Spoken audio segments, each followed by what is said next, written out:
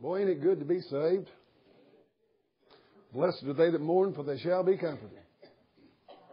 That's good. Anybody besides me glad you're here?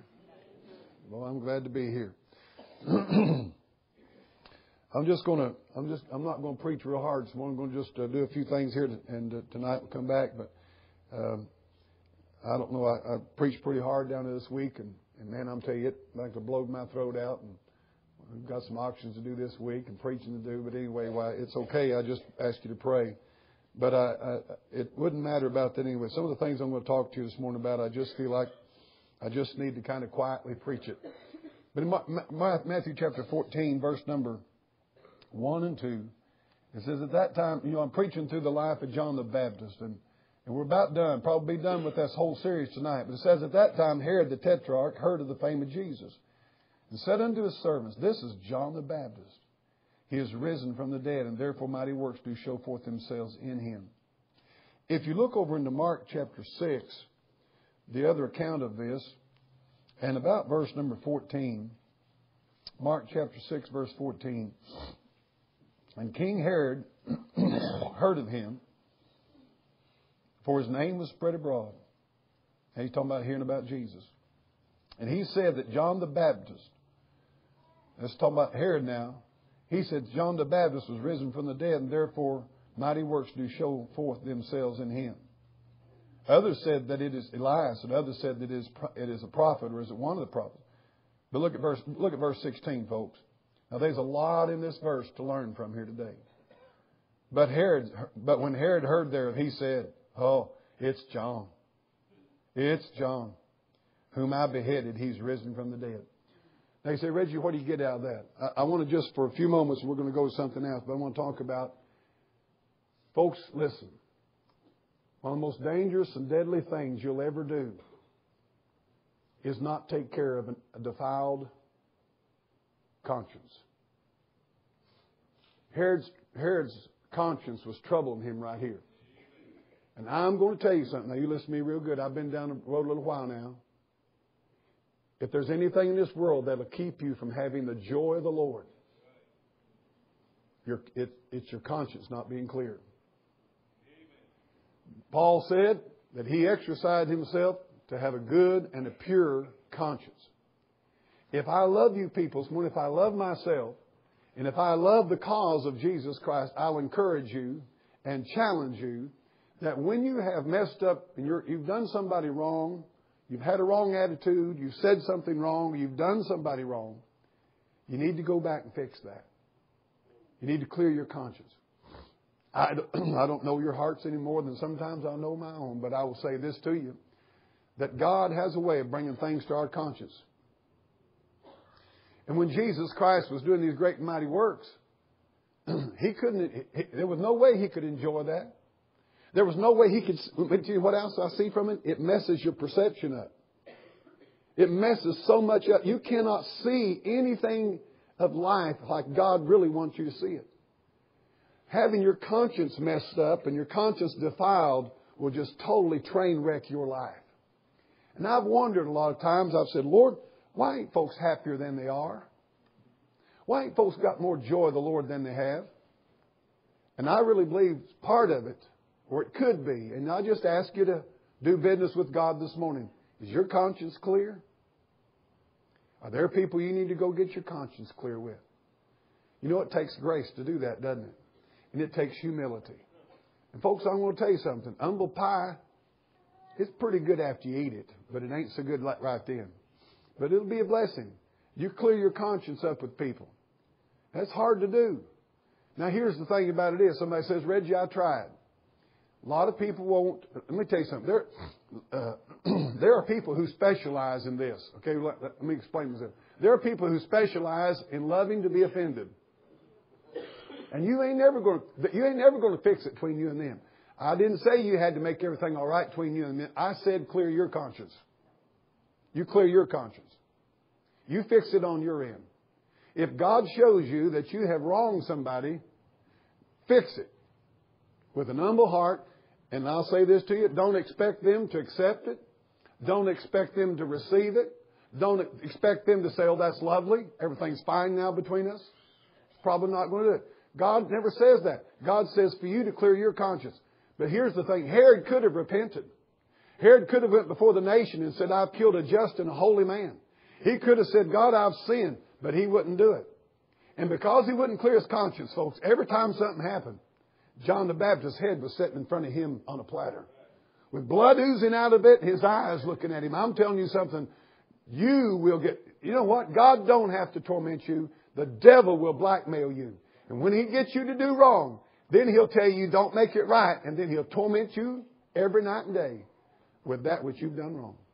And I just want to encourage you, if you've done somebody wrong today. Now, let me say this. Sometimes it's hard to see. There may be some of you sitting out there today and say, Reggie, I sure wish you'd practice what you preach. Did you know that right now, as far as I know, in this congregation, I'm sure I've offended you, but if I did, I don't know it. Now, if preaching offended you, that's another thing. I'm not going to apologize for that. If the Bible offended you, I'm not going to apologize. But if I personally offended you, it's good to go get it right. Now, I'm going to give you a little story.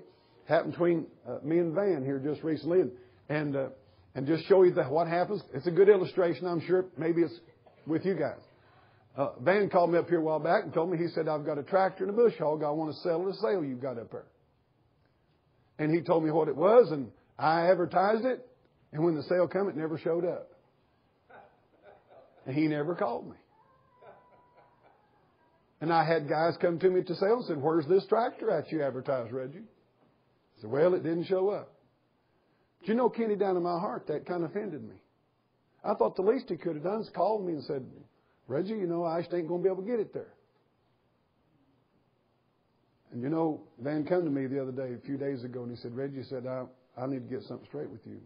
He said, I was gone, and it never dawned on me. I forgot about it. I never thought about getting that truck up there. You know, so in my heart, I knew Van did not maliciously, I really hit old Reggie good one. Boy, I got him. No, I knew that. But you know what the devil was doing? You know what the devil was doing, Kenny? He's working that on me. He's working that on me. And particularly one service, the man got up, and I seen him come up here to the front of the pulpit, and boy, I tell you what, it just kind of like the devil said. And you'd think, well, Reggie, you shouldn't have. No. But I'm telling you, the devil, but man had grace. And he came to me and he said, Reggie, he said, I'll tell you what, I apologize to you. He said, I forgot all about that. You know what? I'm trying to forgive him. No, you know what? It wasn't very hard to forgive him at all. I mean, really and honestly. Now, in my heart, I knew he didn't mean to do that. But the devil still used it. But you know what? Van, listen to me. Listen. That's what makes Van a great man. He's my brother. I know him. I don't need you to tell me who he is. Do you think he lowered himself in my eyes? He raised himself in my eyes. I want to encourage you. It may not be. And I think I'm going to run straight to my truck. Boy, I'm afraid somebody might come and say, well, I think I'll tell you about it now, Reggie. Since you asked for it, I'm going to let you have it. But the truth about it is, folks, we're all going to get offended. We're all going to get offended. And we're all going to get alert. But you know what? That was just a little situation where the devil was just using a little bore on my brain. It's like a little worm in a tree, just boring it in there. And try, and boy, just making me think about, but you know what? He cleared it up. And I'd encourage you this morning. I ain't really preaching on this so much, but John the Baptist, Herod, he had a filthy, defiled conscience, bad. And I just want to tell you something. If you've done somebody wrong, get it cleared up. Now, again, I want to emphasize something here today. I've had people who got offended at me. Many. Probably most of you have been at one time or another. But no, seriously, I've had people offended. I've got people that's offended at me today. And I've went to people. But I'm going to tell you something. I have found out.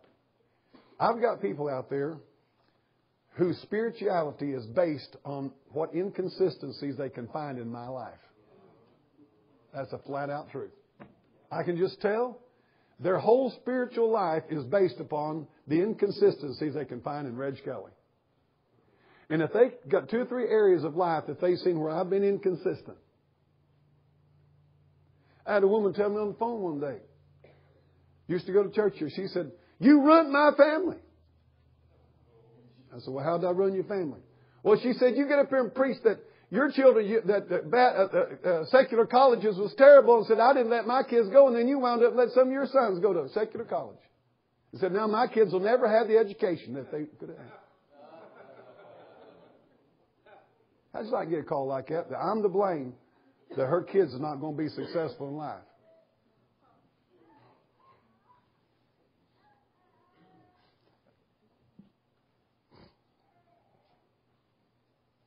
You know, they're just always looking out for inconsistency. There are just people. And I want to tell you, here's the sad part about it. They get offended, and the devil bores it into them, and then they use it the rest of their life as to why they're not going to go to church anywhere. Why they ain't going to have fellowship with nobody. And the Bible said, great peace have they which love thy law. Nothing shall offend them. Now, we ought not I want to offend anybody, but I just want to encourage you today. You know what? I want you happy. You know, I'd like for my kids to be successful financially, you know, to a certain degree. But what I really want for my kids for them to be happy. How many parents will say, you know what? That's what I want. I want my kids to be, you know, past being saved, I just want to be happy. And I know this, that they cannot be happy with a defiled conscience. So if you know, I'm just going to take this deal about Herod here.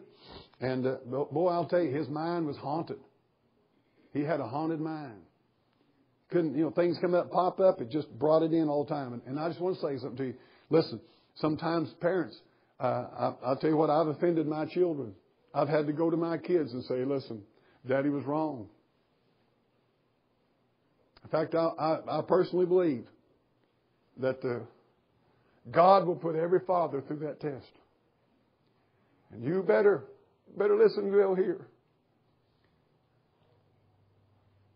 You know, I've done more things wrong than I've done right, but I'm going to tell you this much. You better be a man enough to say, if God shows you, you better be man enough to go and say, listen, Daddy wasn't right. Daddy spoke wrong or Daddy talked wrong. Anyway, you may need to go, you may have offended your mother and your father. You might need to go and say, Mom, Daddy, I've done wrong. I've done wrong. I want to say one thing this morning. Like I said, I don't know where this is headed to. We're heading on down the trail here, some or another. You know, kids, I want to encourage all of you this morning. And I mean, I want to look all of you in the eye. Don't let sin separate you from your mom and daddy. Don't be doing things that you'd be ashamed of your mom and daddy knowing. I'm telling you. Your conscience will get defiled. Did you know I was reading yesterday that in Israel, do you know how Israel checks its airports? Its main check at airports, what it is? They have people looking in the eyes of the people. They said there is no machine you can make that can tell you what an eye will tell you. And they have Israeli people that are trained to watch the eyes of people when they're asked questions. The questions aren't the issue. It's the response to the eye. And you know what? If you can't look your mom and dad in the eye real clear, you better get that straightened out. Don't let Satan and sin separate you with a bad conscience from your mom and daddy. Satan will trap you, kids. He'll get you to do it. And then once he's got you to do it, then he'll load that guilt upon you. And say, oh, you couldn't tell mom and daddy about that. You better not let them know. You better hide that. Don't let the devil do that to you. Don't let the devil do that to you. I'm telling you, kids, now listen to me real good. I want you to be careful about these computers. Are you listening to me? There's probably never been a generation that could hide some things from their mom and daddies as easily and get into as much wickedness as fast as with computers. So I want to tell you something. I would suggest to you parents, don't have computers some private place in the house. Best place for computers right out there in the living room. Okay? Now, go over now. Turn on over to Matthew chapter 14. What time is it? Anybody? Quarter till 12. Well, we got just about enough time to get out of here by 1 o'clock. Amen. No, I don't think it'll last very long. There's a thing before you go ahead and go to Matthew chapter 14. Go back to Matthew chapter 14. We'll do it. But there's a couple of things I want to say about John the Baptist's death that you need to get a hold of. The silence of the crowd that was at the party. Have you ever thought about, he had all these people there at that party. She comes up, asks for the head of John the Baptist. For his oath's sake and for those present, he did it. And you notice the Bible doesn't record that not one soul in that whole party said, hey, Herod, that's too far. That's not good. And listen, and where were some men who stood up and said, we said, well, Reggie, he was Herod king. He could have their head cut off. There comes time in life where if it means your head, you better stand. Did you know we got laws that you don't leave the scene of an accident? It's not right and that comes out of the Bible now. That's in the Old Testament. That's statutes and judgments of the Lord. You don't leave the scene of an accident. You don't see something happen and just walk off. You don't walk by somebody getting robbed. You don't walk by somebody getting raped and act like it's none of your business. You are your brother's keeper in that sense. And let me tell you something. When I thought about that, I thought that's what's wrong right now in this country. We've got people who are sitting by silent. And Brother Maines, Charlie, can you hear me back there? I don't think he can. Can you hear me all right? I appreciate it. That's what he was saying. There's something inside him that could not remain silent when babies are being killed. And God help us if we can just sit around and go on to work and it doesn't matter to us the sin and the filth and the wickedness that's going on around us. Let me tell you something. The mom and daddy that loves you is the mom and daddy who'll stand and say, no, that ain't going on in this house. The daddy that loves you is the daddy who say, listen, that ain't right. We're not putting up with it. And we need to be as citizens, people that stand up and say, this is not right. And I tell you, listen, there's an old time saying, silence gives consent. And if you're silent about sin, you have become partaker of that sin. Amen. Now I'm going to throw you something else. I'm going to show you how rotten and corrupt religion is in America, and it was the same way in John 18:28. Jesus had been brought into the court, and he had been whipped, and he had been scourged, and he had had his beard plucked and spit upon and buffeted and scourged. And I mean, more than any man. I mean, they had lit and all of it, and he had been falsely accused. All this garbage. And did you know what those rascals Pharisees said? Did you know the Bible says in that verse that they would not go into the judgment hall because it was the Passover and they didn't want to defile themselves? Now listen to this. They had just got through committing bribery. They had plotted his murder. They had lied. They had put up false witnesses. They had put him into an unlawful trial. They had put him through scourging and beating. And then made a big deal about we can't go in the judgment hall because it's the Passover and we might defile ourselves. That's the kind of religion going on in America right now. And I tell you, there's some things. This John the Baptist's life is just full of stuff. I mean, just full of life lessons and reality of the way things are. Well, we're going to do this and get out of here. Matthew chapter 14, let's hit it again and we'll go home. We're going to just show you 2 or 3 things out of here. Now, I'm at the good part of John the Baptist's whole thing. We're past all of his, trials of life and everything. John the Baptist has been beheaded. Now, I'm going to say this. Some of the things that's going to happen here, I'm not going to say he's dead yet, but he was fixing to be. And in Matthew chapter 14, look down at verse number 12. Is everybody there say amen? Amen. Now, they just got through bringing his head to Herod. Now, watch what happened. His disciples came, took up the body and buried it and went and told Jesus. Whoa. That's good. That's really good. These was John the Baptist's pallbearers. There's a lesson to learn from John the Baptist's pallbearers. I want to ask you something. I think, personally, those that carry my body at death ought to be those who cared for me while I was living. I want the men who stand by my casket to be the men who stood by me when I was living. And let me tell you something. You may not recognize it, but if you've got some good, godly Christian friends in this church house, you better take care of them. You better value them. And we ought to stand by each other. First of all, these men were brave. These men are brave. He just got through getting his head cut off. John the Baptist. If you affiliated yourself, you know what those guys did? I guarantee you that the servants who were waiting and bringing the grapes and the liquor and all that stuff to the people at the party, when they saw John the Baptist's head come through the door on a charger and they went back in the kitchen, buddy, it went through the country like a rocket. It went faster than the internet service that John the Baptist has just been killed. You know what the Bible says? That his disciples came. They walked up to that prison. They didn't say, well, man, we might get our heads cut off if we associate ourselves with John the Baptist. They were brave people. Let me tell you something. This country is going to have some brave men. Some brave people who's willing to say some tough things. Be brave. Stand by God's man. Stand by God's people. They were brave. Secondly, they were unashamed. They weren't ashamed. Paul talked about Onesiphorus. He was not ashamed of my chain. I want to ask you something. Are you ashamed? I will say this to you. It's pretty hard to go to this church on a regular basis consistently and be ashamed, because pretty soon you get tagged. You get identified. Where do you go to church? And it says something. And I want to say to you all this morning, I appreciate the fact, I hope that you're not standing by me. I hope you're standing by your Savior. But I do appreciate the men and the women and the families that have stood by me as a pastor. I know it's not always been easy, but I've seen a lot of people come and go. And I want to encourage you. Right's going to be right when the heads roll. Right's going to be right when you have to bury the corpse and the head's gone. And where is God now? Do you ever think about those disciples? Why did God let this happen? Why did God let John the Baptist be beheaded? Those men were brave. And can I just say something simple? We need some brave men again.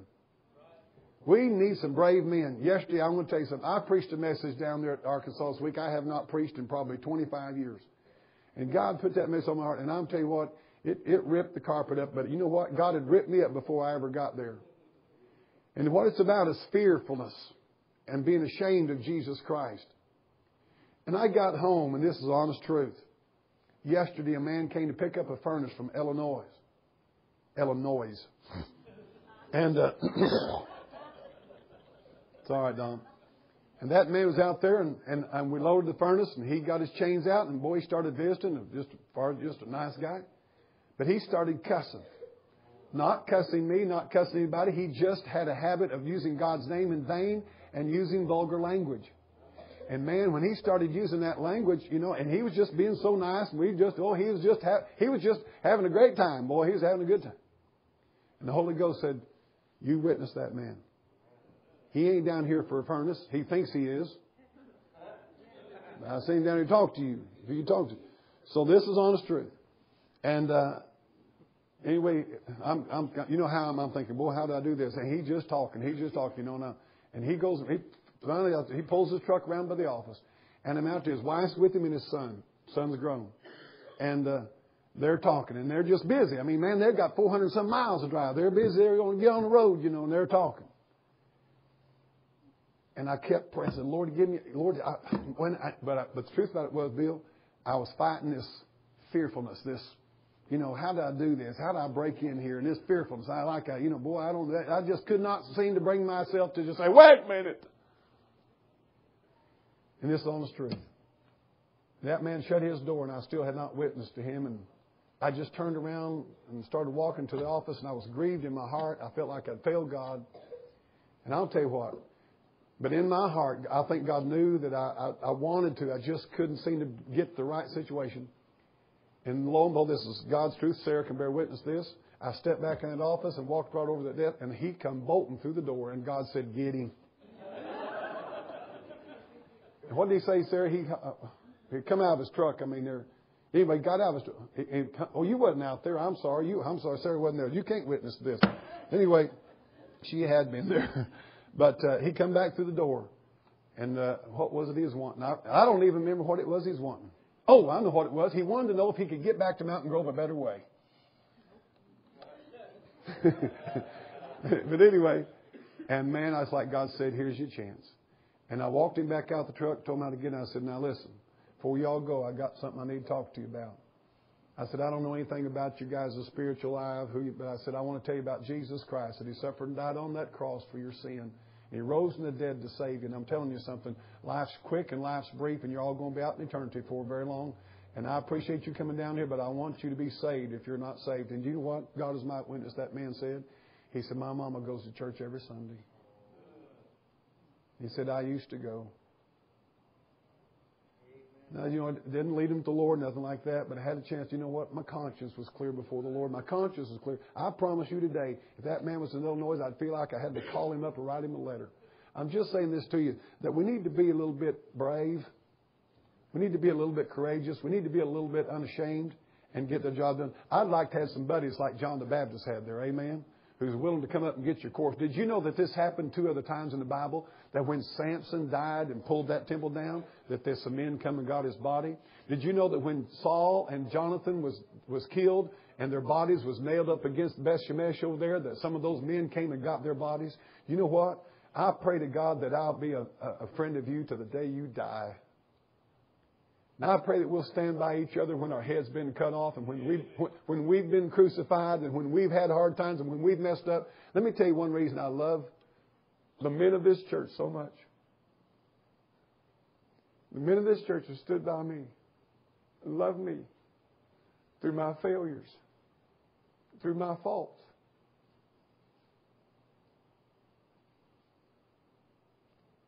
I'll tell you something, you appreciate people that does that. Remember John the Baptist had some men that stood by him. Man, I'll read that scene. Then his disciples came, took up the body. Boy, that's a scene, amen. Hey, some of you want to make movies. I'd make one. You bring into that scene the tension and the fear that could have been there to go up and get his body. Did you ever wonder what happened to the head? I don't know. Well, as another thing, they were wise. They were wise. They went and told Jesus. Then I want you to get that song somewhere, Tell It to Jesus. Would you get that ready? Would you come to the pianist? We're going to sing Tell It to Jesus and go home today. I want you to think about it. If you're not careful, you'll miss that little thing in the Scripture. You know what they did? They went and told Jesus. Who are they? They were John's disciples. And John was now dead. And they took his body.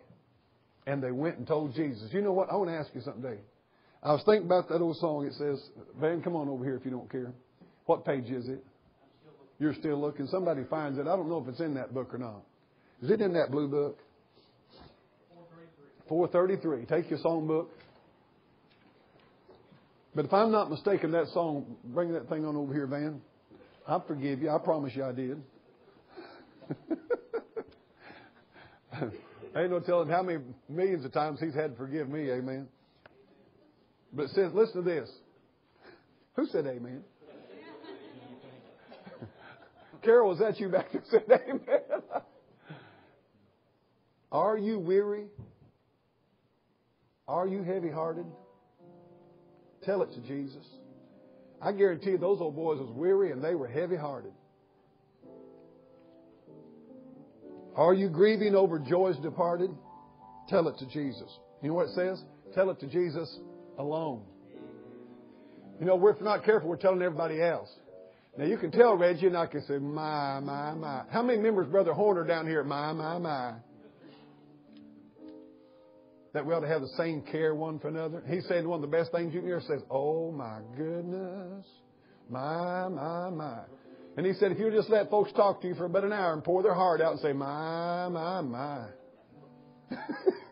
He said, that's some of the best medicine they'll ever get. Just for you to say, Lord, have mercy, my. But you know what? You need to really tell it to Jesus. It's good to have some friends you can tell, but Jesus is a friend that can really hear. And it says, tell it to Him alone. Look at verse 2. Do the tears flow down your cheeks unbidden? Tell it to Jesus. Have you sins that to man's eyes are hidden? Tell it to Jesus. Verse 3. Do you fear the gathering clouds of sorrow? Let me tell you something. Don't you be afraid of what them folks is doing in Washington, D.C. God is still on the throne. They're not. God is not all shook up this morning. He's got them. I promise you. He's got them. Okay? Are you anxious for what shall be tomorrow? Tell it to Jesus. Verse number 4. Are you troubled at the thought of dying? Tell it to Jesus. And for Christ's coming kingdom, are you saying? My daddy said to me last night, he said, I just wish the Lord had come back. Sometimes you get to wanting the Lord to come back. So we're going to stand and sing it today. And if you just want to come to these old prayer benches, let me tell you something right now. These are not altars. They're mourners' benches. Our altar is the cross. Those are mourners' benches. But you can come and tell it to Jesus today. Stand with us as band leads you in singing today. You have a burden. You have a trial. Are you weary? Are you heavy-hearted? Tell it to Jesus. Tell it to Jesus. Are you grieving over joy departed? Tell it to Jesus, the Lord.